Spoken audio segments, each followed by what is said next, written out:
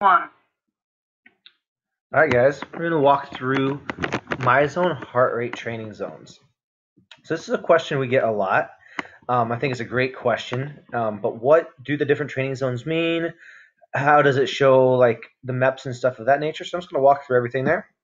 So what we're looking for in this PDF that I have here is the effort level versus how it actually feels, okay?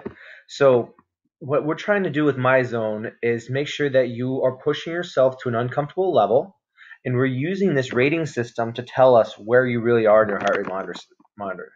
So first thing you have to know is the MyZone heart rate monitor bases this initial assessment on what your initial heart rate is based on a formula of 220 minus your age. So let's say you're 20 years old, which makes it super simple. So you're 20 years old, so it's 220 minus 20, which is your max heart rate is 200 beats per minute, right? So we have 200 beats per minute. And then what's going to do is it's going to multiply that by like 65%, like 0.65, which tells you what 65% of your heart rate would be, which would be here in the blue. And then 0.75 for there, or 0.7, or whatever it is, right? That's the calculations it's kind of doing to kind of give it how close your beats are to that number. So what MyZone does itself is then over time it actually adjusts itself as you've gotten fitter or you've gotten detrained, which means you haven't been training as much. It will make adjustments on either side of that spectrum. So you might have an adjustment once in a while for an email from MyZone saying that it has updated your heart rates. So I'm going to kind of go through and explain what these different levels, how your body physically should feel in these different levels, and we can actually update the heart rate monitors on our side as well. So if you feel like one of these things is true, like a red, let's say on this one you technically shouldn't be able to talk at all in red. So if you're able to talk and have conversation inside of red, then maybe your heart rate level is currently too low. So we need to up that a little bit. And you can come to us and we can up that for you. So you're actually seeing the right numbers that it's supposed to be. It's fun to see red and fun to see yellow, but if you're not actually working that hard comparable, it's actually giving you a false sense of what your effort level is. So we need to make sure we get those updated right. So I'm going to go through those here. So first part of this thing, this is something that Wodify Pulse actually created to kind of give an idea of what these are. So we have our 50 to 59, 60 to 60.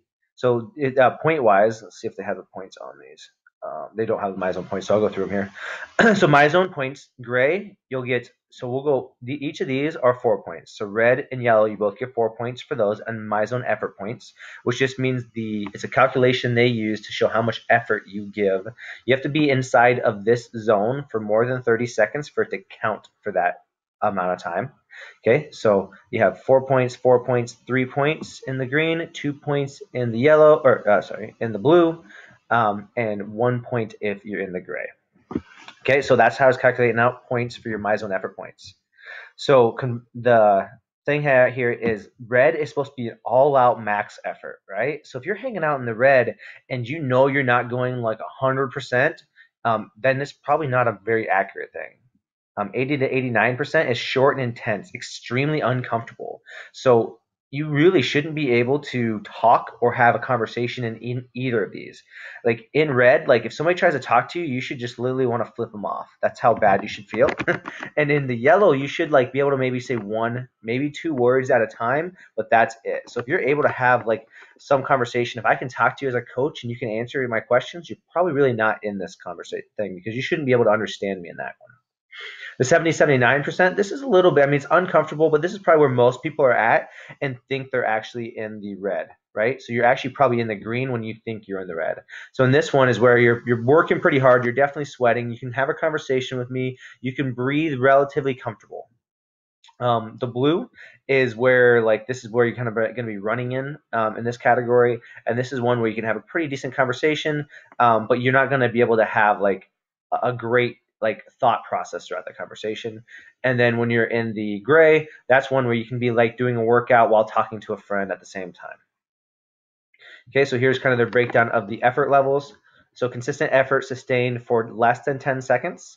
So you have to like you could probably only be hanging out in the red for about 10 to 30 seconds at most of an effort kind of exercise. You can be consistent effort inside of little less than 5 minutes in the yellow. You can be inside of the green for 7 to 20 minutes consecutive. 20-25 minutes in the blue, and more than 25 minutes in the gray. So those kind of give you some feedback on your overall fitness level to say, like, these are where you should be in these categories. So if you're hanging out in red, you're hanging out in red for a long period of class, you're probably only inside that green category. And so we need to be aware of that. And you need to kind of let us know so we can kind of adjust that for you. We don't watch those that closely, and we haven't gone through and adjusted a lot of things. But if you would like to have those adjusted so you get a real true outlook on how your fitness is, please let us know so we can adjust them for what we need. So we're looking at like how the body works in terms of energy systems. So this category is called our anaerobic. So that means you're using pure anaerobic. Pretty much you can't breathe during that time.